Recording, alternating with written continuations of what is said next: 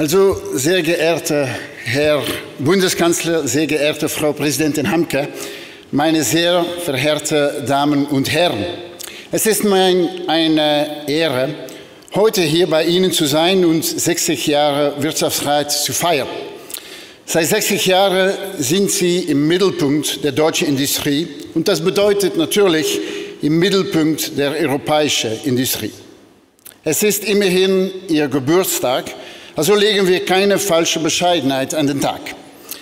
Am Vorabend der zweiten industriellen Revolution übernahm Deutschland die Führung. Deutschland war nur das erste Industrieland der Welt. Es bot auch die besten Arbeitsbedingungen, die höchsten Löhne, die kürzesten Arbeitszeiten und eine bessere medizinische Versorgung als andernorts. Nach den Worten Werner von Siemens hatte die Industrie die Aufgabe, die gesamte Menschheit voranzubringen. Today, ladies and gentlemen, our European industry has the same opportunity. Our European industry has the same capacity to lift up all of humanity again. And this time, this opportunity is to overcome the biggest challenge of our lifetime, climate change. Climate change is by far the biggest reason to keep our industry here in Europe. Yes, of course, we need European industry to bring prosperity. We need European industry to drive investment. We need European industry to create jobs. But we also need industry in Europe because we need climate solutions. Solutions that citizens and governments can use, but solutions that can only be invented, implemented with speed and scale by the industry. And let me even tell you more. Very often the political horizon is 2050. But in reality, we see that a lot of our industrial players are moving much faster than that horizon of 2050. Some of you are going to net zero by 2040. Some of you are going to net zero by 2035. And I have to say, over the past years, I've been visiting so many of your colleagues when they were opening new offices, when they were opening new storage places, sometimes when they were planning new blast furnaces for steel. All of the company visits that I have done were always centered around driving down greenhouse gas emissions much faster than what governments are actually asking them. And I think that our industry, our companies, are not getting enough credit for all the efforts that they are doing in driving this faster than what is expected.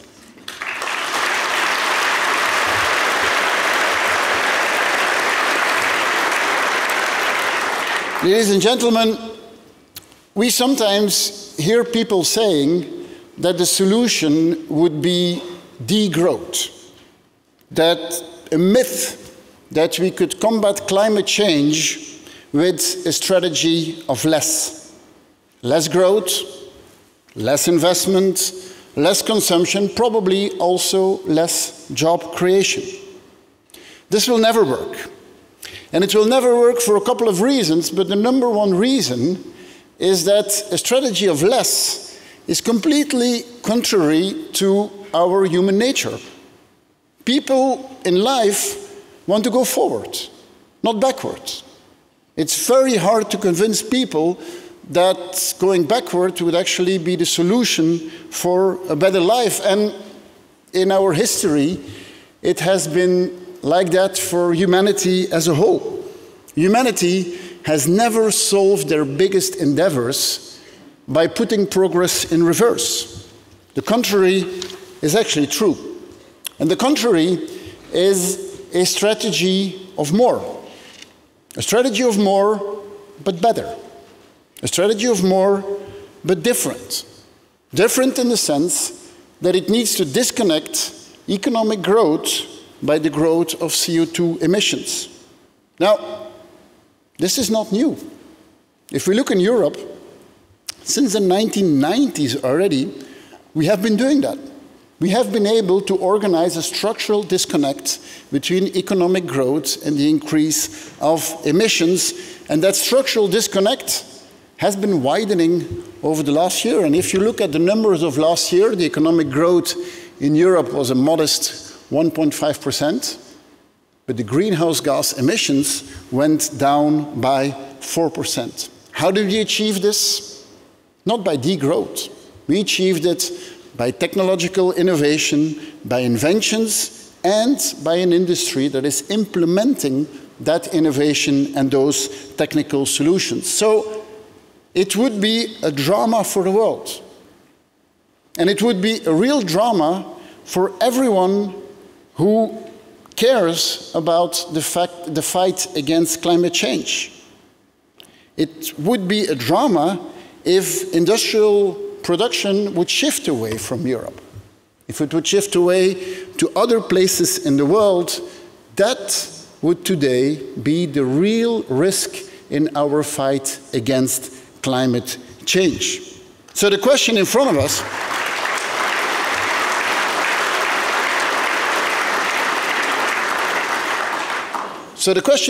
us is, how do we organize this? How do we organize our society so that we can continue to grow industry in Europe? Because it's good for us, but also because it is good for the rest of the world, because it's the best way to reduce the growth in climate and greenhouse gas emissions. Now, to me, the answer is with a European industrial deal, which is at the same level as the European Green Deal. Both would not be in a position one to another. Both actually need to reinforce each other. Now, how do we do this? Well, three things are important. Number one, we have to make clear policy choices. More focus. Let's not try to do everything at the same time. Let us focus on what is the most important. Number two, Europe needs to make a shift. Today, in Europe, we are a continent of sticks. We also need to be a continent of carrots. And when I talk about carrots, I would mean European carrots and not 27 different national carrots. Now, I will explain more in detail what I mean with that. And number three, we need more energy. More energy produced here in Europe.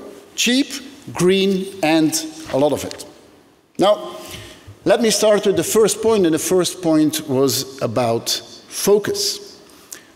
The problem today with European governments and with governments in Europe is that too often we slice our legislation instead of planning a clear way ahead. And let me give you an example. For cars, we are currently discussing the Euro Norm 7 for combustion engines in 2025. At the same time, all of our production platforms are speeding up for the production of electric cars. We could question if this is actually the most efficient way forward. At the same time, we are revising REACH, or we have a new nature restoration law. Is it actually the right time today to put all these legislations together, knowing that the crucial element is the energy transition? If we are overburdening people with rules and regulation, we risk losing the public support for the green agenda. And I have to say, we have done quite a good job in the last years in convincing people that climate change is real, and that climate change is because of human activity. We've been able quite successfully to convince people of that. People understand that it will be hard to tackle. People understand that it will demand an effort. People understand that it will demand financing. But what we have to be careful now is to not lose that momentum that we have built. And we could lose that momentum that we have built if we overburden ourselves with challenges that are not as life-threatening as climate change is. We need to keep our eye on the ball. And that means driving down greenhouse gases. And otherwise, there is a risk that we tackle ourselves and that we would actually lose the momentum that we have built on fighting climate neutrality. Let me be clear. This does not mean that lower-ranked priorities, such as nature restoration, pesticide control, soil quality, that does not mean that they are not important. But it means that we as governments need to be much more coherent, much more straightforward in our job. And our job is providing our industry a stable and a predictable framework around the elements that are most important. And today, fighting climate change should be our #1 priority, and it should be reflected in that way in the framework that we are organizing for you.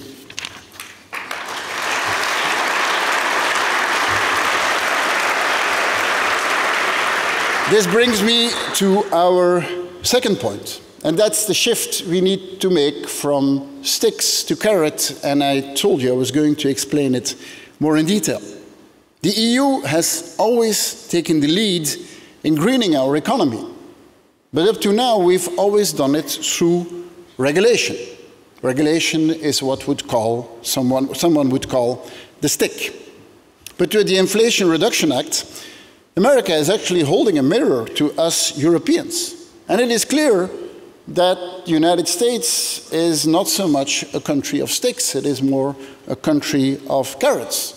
Today, America has lower energy prices than us in Europe, lower industrial wages, and they are adding subsidies to that equation. And I think it's clear that we in Europe need to shift gears. It is time for us to also become a continent of carrots. It is clear that we also need to be a continent where public support is available for clean tech investments. But we have to be very clear under which conditions we want that to happen. First of all, this support cannot only be given on the national level in a national logic, but first and foremost, it should be done in a European logic. Now, why is it so important? Well, that is because it needs to match your business logic. Your business logic, and I could take the example of Belgium and Germany, our industries are integrated. Many of you are active in Belgium, are active in Germany, are active in so many countries. Do the national borders actually have any industrial logic? Not at all. I mean, we're integrated and we're integrated in a good way. So our schemes also need to reflect that.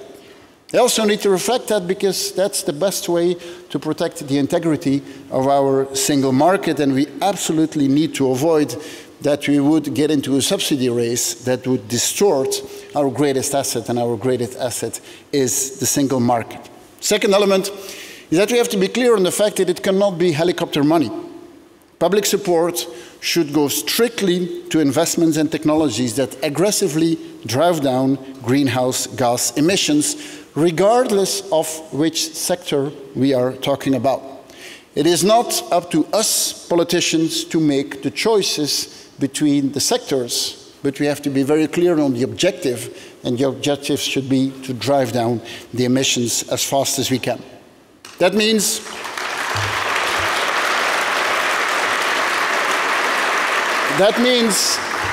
dear friends, that means that we need to aim high to develop the technologies of the future, and those technologies will also be used worldwide, and that's technological leadership. And technological leadership is what in Europe we need.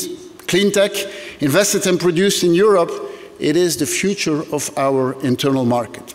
If we want to remain upright in this, and in this more hostile geopolitical environment, Europe has to become leading in clean tech and has to become leading in digital. And really, that will be the difference between losing the future or winning the future. The difference between having European industrial standards that are a weakness or making the choice to have it as a strength, to have it as a way to dominate the world in an offensive way, and not use regulation in a defensive one.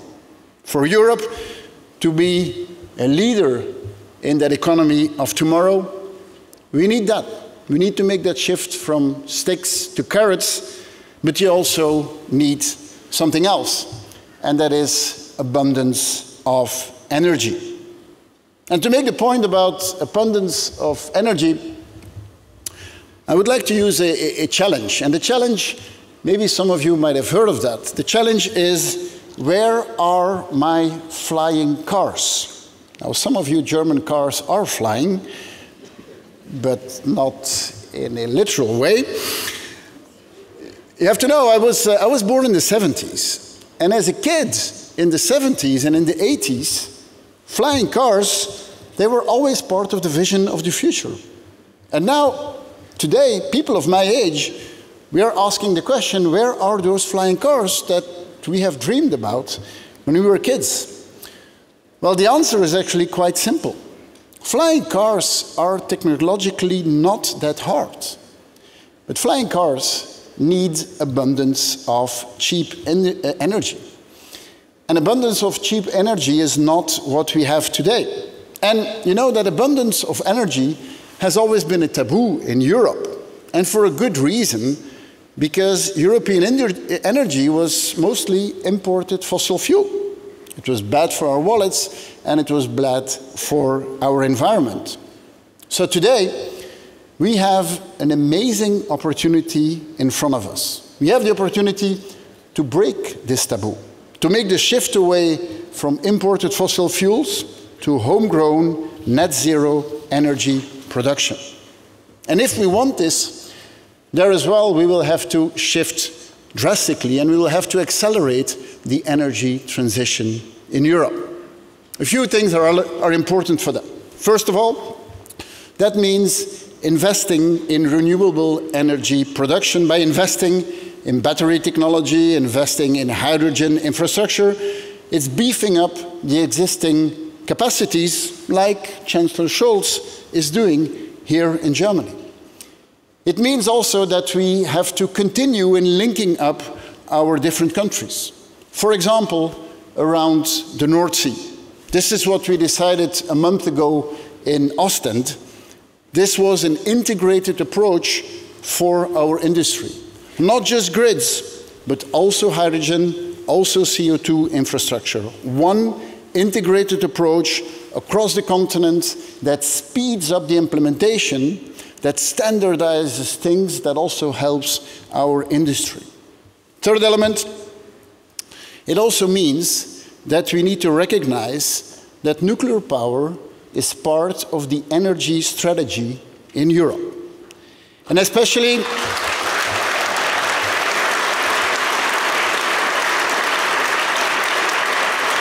this means especially if we can make it safer and less wasteful, nuclear should make its comeback as a reliable and a carbon-free baseload for our grids.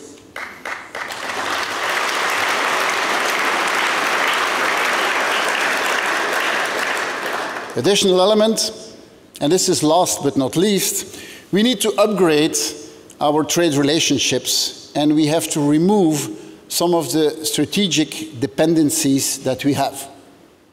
Reshoring industries should be an option. It should not be an option because politicians say so.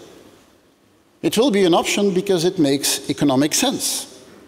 And Europe needs to build itself in a position of strength. A position of strength which we then use to negotiate with the other trading blocs. One element to me is crucial there. It's reciprocity. Reciprocity should be the guiding principle in our trade relationships, especially with China. It is those things which are not possible for European companies in China. Well, then it should be clear that those things which are not possible for European companies, they should not be possible for Chinese companies here in Europe.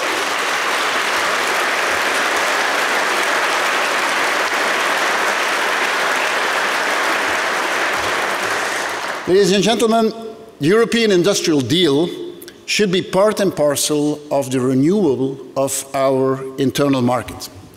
And you know, that internal market was designed by Jacques Delors, and it's one of the greatest things we have done in Europe in the previous decades. But now it is 30 years old. 30 years ago, it was a visionary project. The internet was not invented by them. Since then, so many things have changed. So many new technologies, so many new sectors have sprung to life. Next to our manufacturing industry, next to chemistry, next to steel, we now have nanotech, we have biotech, we have artificial intelligence, we will have 6G, so many things that you know more about than I do. And so what we need is also a big step in the deepening of our internal market. A deepening that safeguards our legacy industries while embracing the new ones. And that's because policymakers in general like to think in categories and like to think in sectors. But the reality on the ground is another one. Your reality is a different one. You work in an integrated way. You are linked across so many different sectors. So it means that it's probably not the most sexy part of the things we talk about, the deepening of the internal market. It is very technical, it is often very hard, but that needs to happen. The single market is the greatest asset that we have.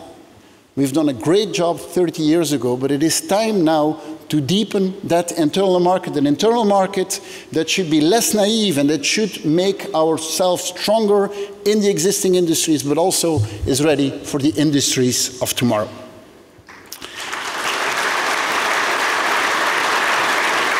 Dear friends, let me finish by saying that I am optimistic about the future of European industry.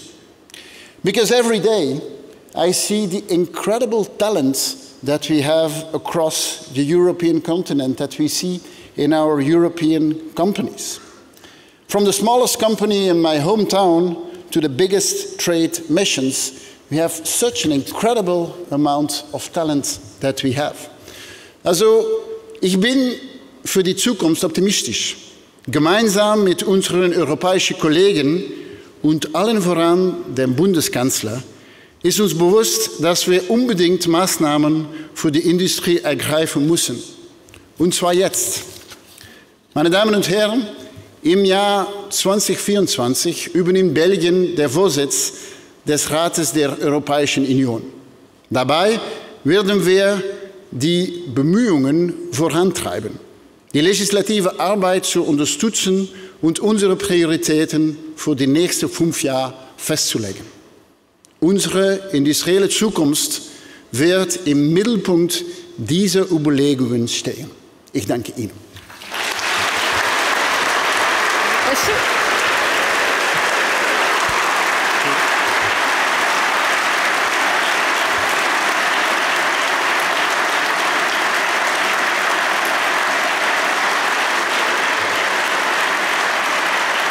Well, you can hear it.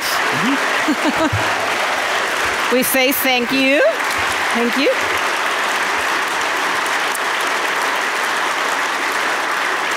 Meine Damen, meine Herren, ich mache weiter. Wir haben nämlich ein straffes Zeitmanagement hier und müssen natürlich pünktlich um 17 Uhr fertig werden. Deswegen nur eine Frage an Herrn de Croo.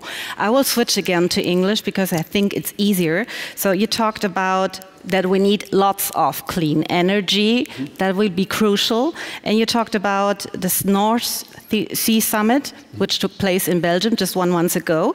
9 countries met there to talk about offshore wind power, which should be expanded. And you demanded more speed. You demanded easier approval procedures for wind wheels, and that those procedures need to be the same in every country. And you also demanded cross-border power lines. So you demanded a lot. And you said, regarding the last years were rather disappointing. Your words. So what makes you think that next year will be better? That we will have really cross-border cooperation regarding such huge energy projects? Okay, long question. I will try to do a short answer. No, what we, first of all, I would like to thank all the participants and definitely Chancellor Scholz for being present there. what we see in renewables is that the industry needs to shift a bit from innovation-driven to industrialization-driven. And what we see in the offshore wind industry is that, yes, there is innovation, and that innovation takes place, and that's good. But the marginal gains that we have in innovation, they actually could be off-weighted if we can implement faster. And that means that as countries, if we standardize, for example, if we standardize our bidding procedures for the new parks, if we standardize the safety regulations, if we standardize the way the parks are being connected one with another, if we also make some technological choices to standardize, we will be able to build much faster. And what we will gain by building faster will actually offset what we have on the innovation part. And I'm not saying that we should stop with innovating. But today, any year we build a park faster is a year that is won in a year that we're not polluting using fossil fuels. And so that's how we as Europeans can make a difference. If we start setting the standards, if we start setting the industrialization standards, that's what I said in my speech. If we want to make progress, it needs to be progress at scale. If you want progress to happen, industry needs to be part of it, because you have the power to industrialize at scale, and that's why we need to come to a partnership that is good for you, that is profitable for you. Nothing will happen if it is not profitable, but is also to the benefit of us Europeans, and that helps us in creating technological leadership that will force the rest of the world to follow us. And we are still talking about a lot of ifs. Would you say that there's really the political will to do it? Yes, that's what I felt in Ostende. Okay. It was so you're politicians, optimistic. but it was more than 200 different companies that were there. And I think more than ever we understand that if we work together and if we understand our interests, and for us to understand your interests is a crucial one, we will make the fight against climate change happen with European technology, and a technology that will give us leadership in the world and that will drive growth, investment and jobs. And that's the deal we need to make between us. Okay, you're still optimistic. I am. Even though we have a lot of challenges here. Thank you. Thank you very much. Thank you so much.